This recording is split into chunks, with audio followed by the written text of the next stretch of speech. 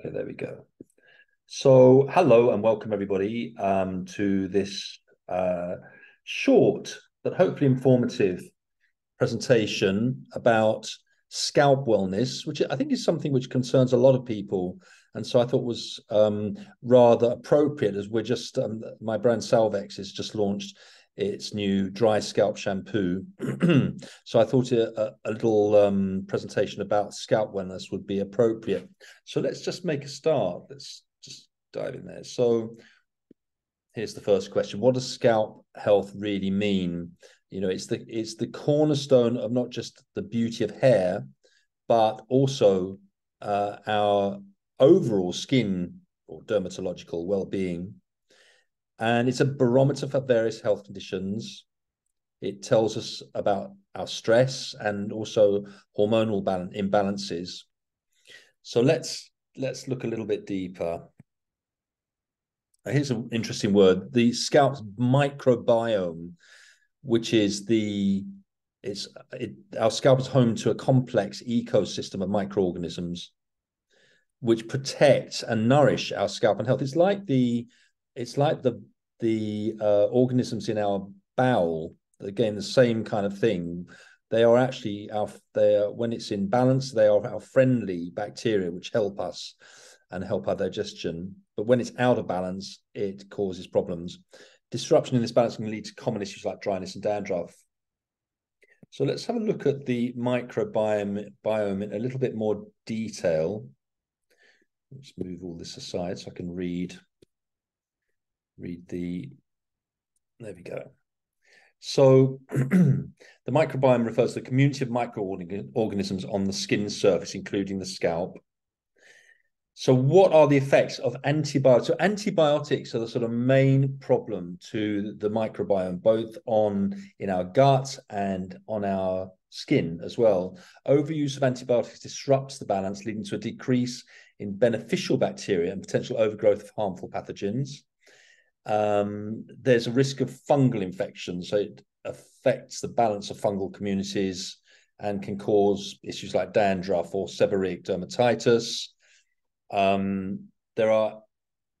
It contributes to antibiotic-resistant bacterial strains on the scalp, which can be challenging to treat. We know about the effect of MRSA, which is the bacteria which can invade our bodies and cause all kinds of problems, and it's very hard to treat them with other antibiotics because of overuse.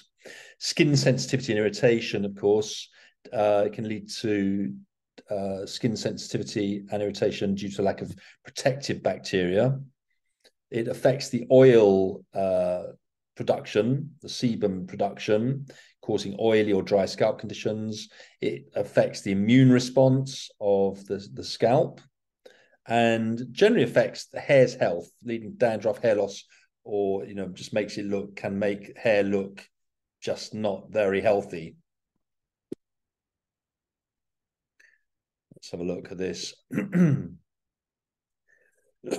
So, what are the causes of dry scalp and dandruff? Well, we've said a little bit about this already. So dry scalp comes from a lack of natural oils and can cause it's a flaking of skin. Dandruff is often due, it's not just about dryness, it's about it can be a fungal infection, excess oil and this yeast-like fungus.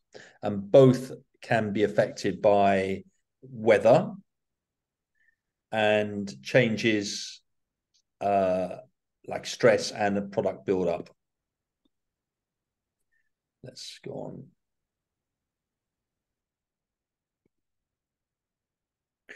So let's have a look at sensitive scalp conditions. Eczema, psoriasis, seborrheic dermatitis, not, as it says, it's not just cosmetic.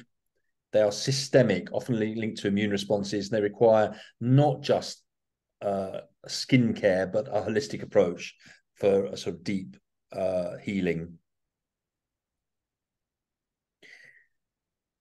Let's have a look at the ingredients so a lot of shampoos contain quite harsh chemicals that strip the scalp's natural oils. The things I'm thinking of are things like sodium lauryl sulfate, sodium laureth sulfate. Sodium laureth sulfate is actually a slightly gentler cleanser than sodium lauryl sulfate, but it's still synthetic and a little bit harsh.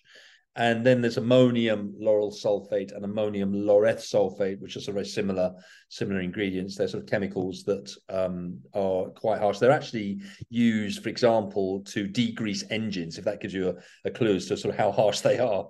So we in Salvex, we obviously don't use such ingredients. We use only plant origin ingredients.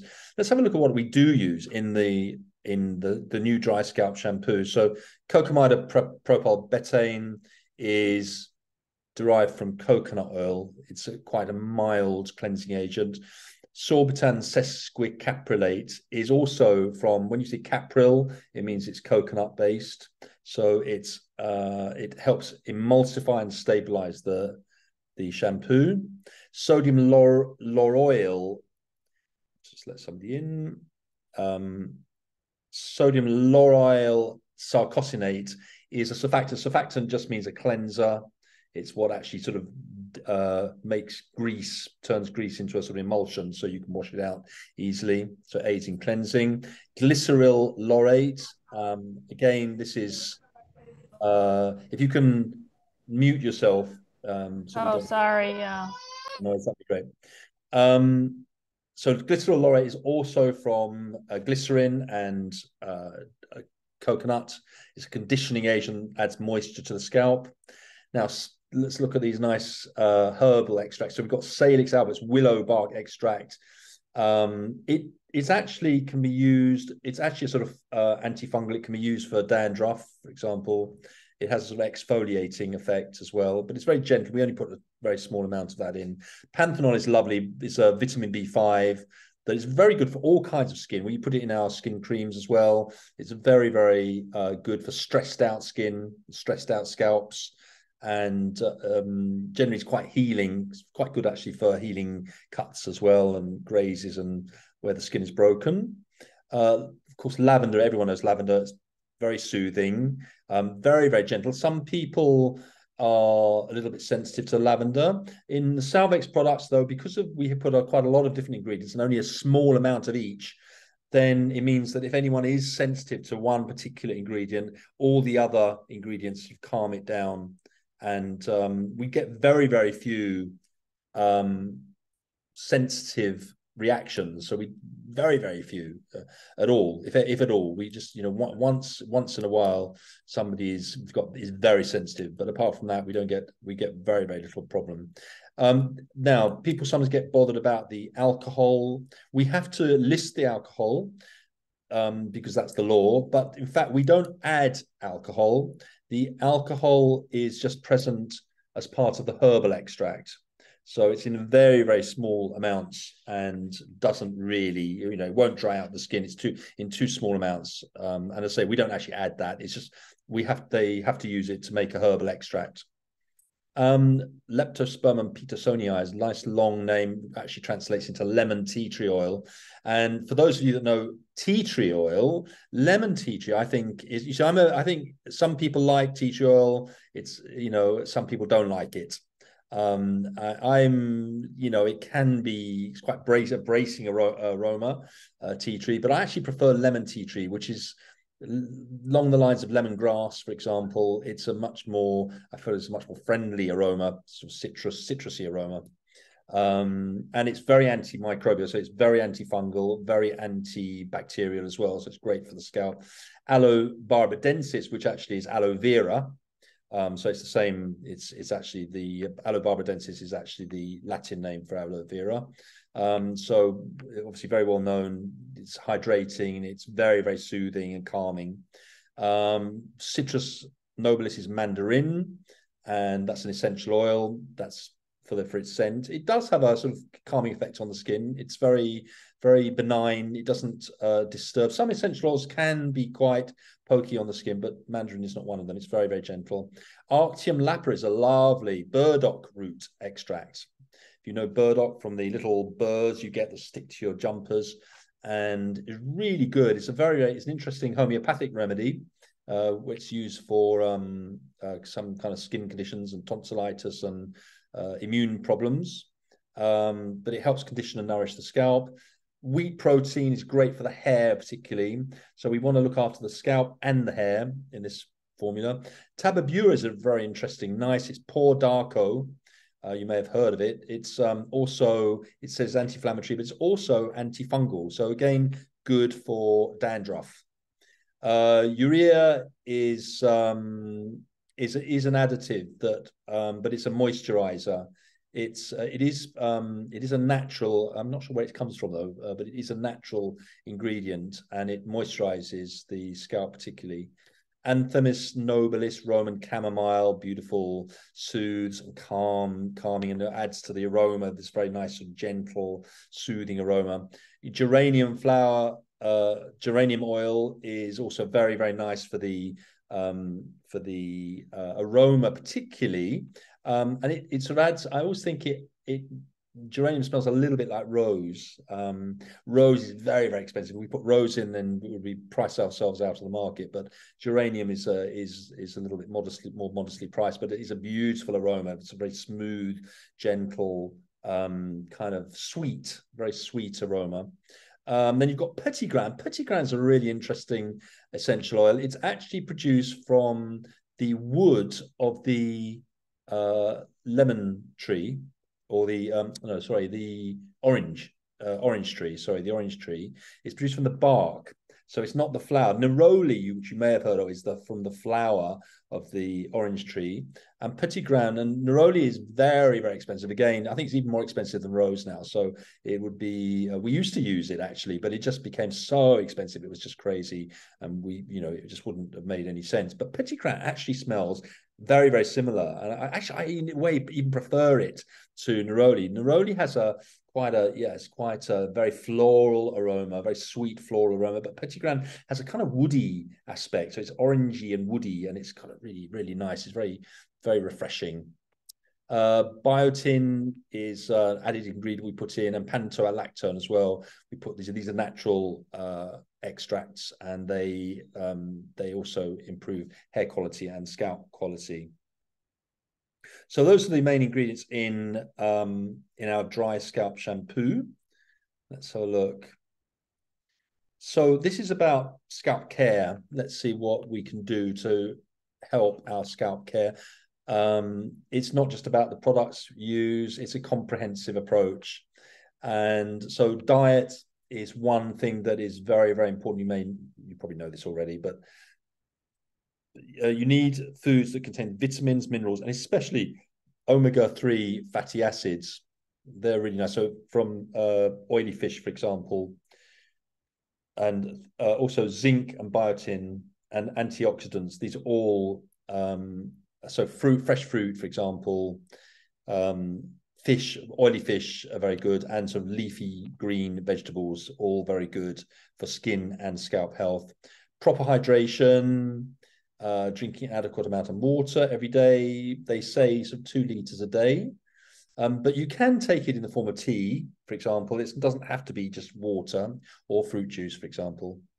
Gentle hair care practices, so avoiding excessive heat styling, very tight hairstyles, harsh. There's a lot of very chemical-rich products on the market. I know that particularly women sort of, to get good hair, they will often do anything to, even more than skincare. There's sort of an acceptance that you have to kind of use chemicals in hair care products, but it's best if you can avoid that, or at least make sure you're then using natural products to moisturize hair as well, and the scalp, after you use these other products. We'll say that select hair care products that are free from harsh chemicals. Regular scalp massages. Massaging the scalp increases blood circulation, can help distribute natural oils, promote scalp health. So that's nice to incorporate that. If you go for a massage, try and get your masseur or masseuse to also massage the scalp as well. Avoid excessive sun exposure. Sun exposure is great, so don't hide yourself away, but do protect your scalp from harmful rays by wearing a hat or using a sunscreen.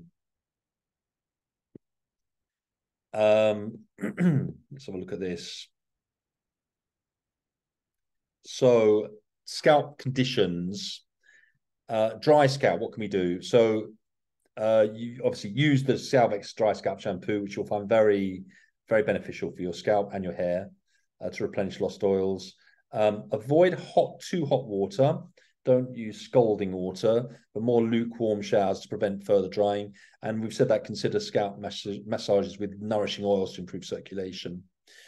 Dandruff, again, dry Salvex can help mild dandruff, but you may need, if it's really severe dandruff, you may need to use an anti-dandruff shampoo which contains these kind of ingredients like selenium sulfide or pyrithione zinc.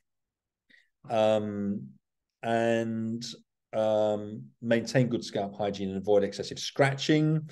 Manage stress, it can exacerbate dandruff. Gentle fragrance-free products can help soothe irritated skin. Well, they don't have to be fragrance-free. They can have essential oils in them, which can be soothing. Salvex Rescue Cream could be used at bedtime on patches of eczema. You could actually use the Salvex Rescue Cream on, if you have sort of pronounced patches of eczema or psoriasis on your scalp, you could actually use that. It'll be very beneficial. It's very, very good. And then you wash it out in the morning with the dry scalp shampoo. Avoiding harsh weather conditions and allergens, obviously. Let's move on.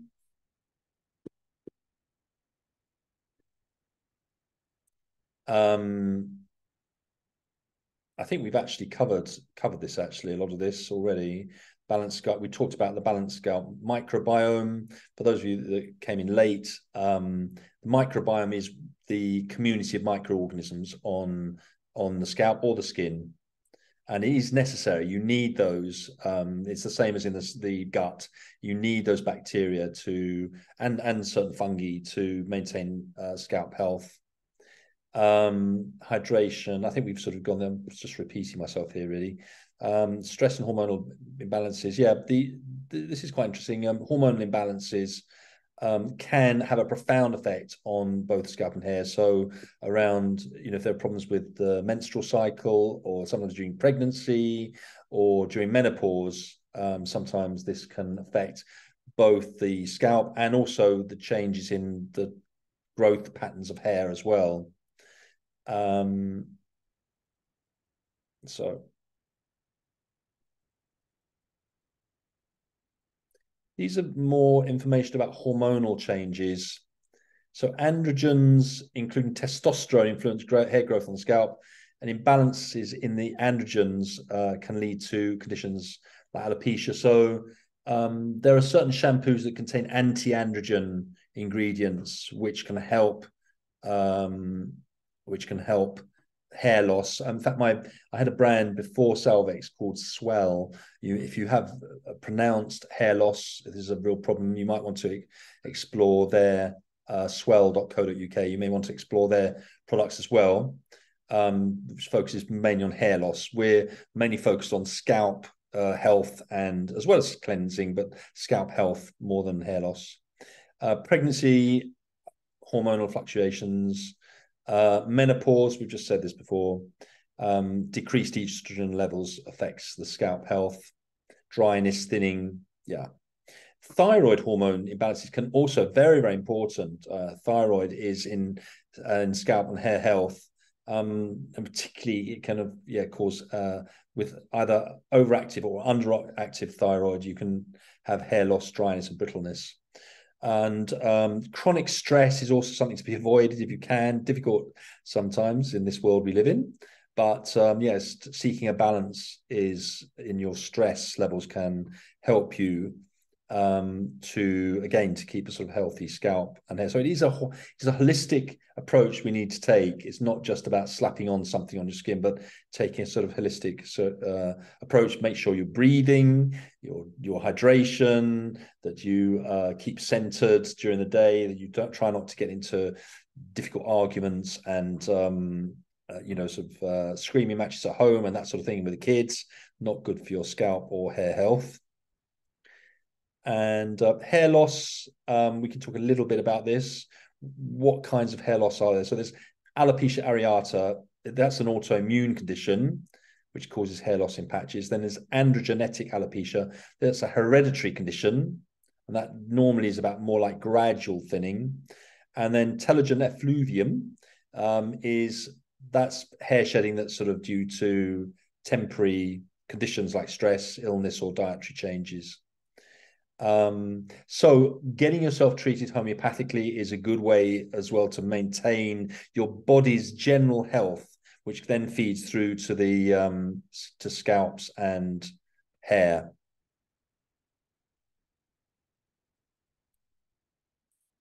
And okay, so this is just a little bit about how to use a shampoo properly.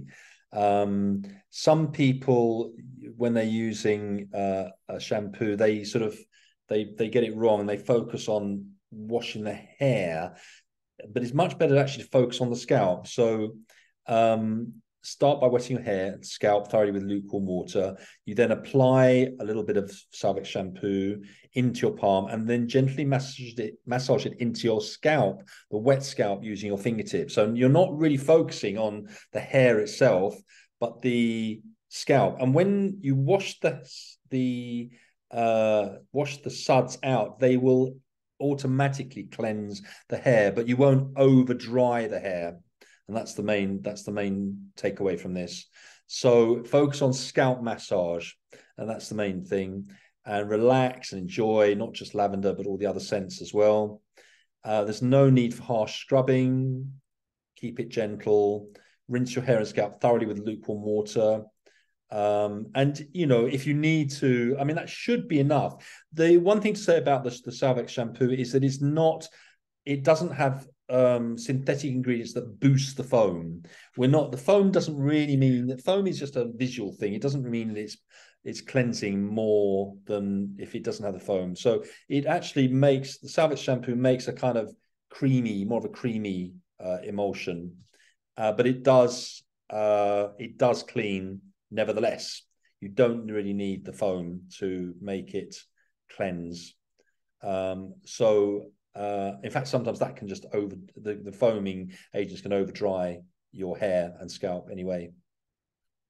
And just as a little gift for everybody that turned up today, and also I'll send this to everybody that couldn't make it today. We're offering 50% discount on your first bottle of Salvex Dry Shampoo. Salvex Dry Scalp Shampoo, using this code below, Roots50. If you just use that at our salvexskin.com website, you'll automatically be given 50% discount, which is a big discount. And I hope you'll then like it so much that you'll come back and keep buying it. I think you will enjoy it. It's got a great spa aroma, and you just know that you're being good to your scalp and your skin. So I hope you'll take advantage of that. And that's about it. Are there any questions while we're here? Questions or comments? Feel free to unmute yourself. Hi. So this one of my daughter have eczema, so definitely this one I would like to try, and I will try on her scalp. But I was thinking, yeah, yeah. The other thing I was thinking, like my other daughter, she got like greasy hair and oily hair.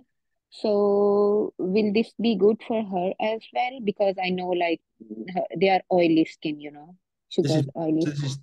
This is both your two dogs, is it, you're talking about? Yes. Yeah. So for one, I know it's good. Yeah. Yeah, if it's greasy, I mean, it will cleanse really well, but it won't over dry. It won't over dry it, and it'll be nourishing to the skin as well. So it'll be, I mean, a lucky dog, is what I say. It's got a nice mummy. Yeah. Yeah. So no, lucky dog. So yeah, no, absolutely. It'd be very nice for all kinds of animals. Yeah.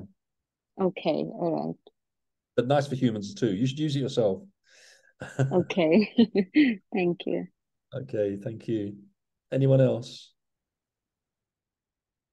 Okay. All right, good. Well, thanks for joining me today. And I wish you very well with your scalp and your skin. And yeah, hopefully you'll give it a try. And I will send you a video of this, so you've got this as a reference, and see you another time. Thanks very much. Bye for now. Thank you. Bye. Bye-bye.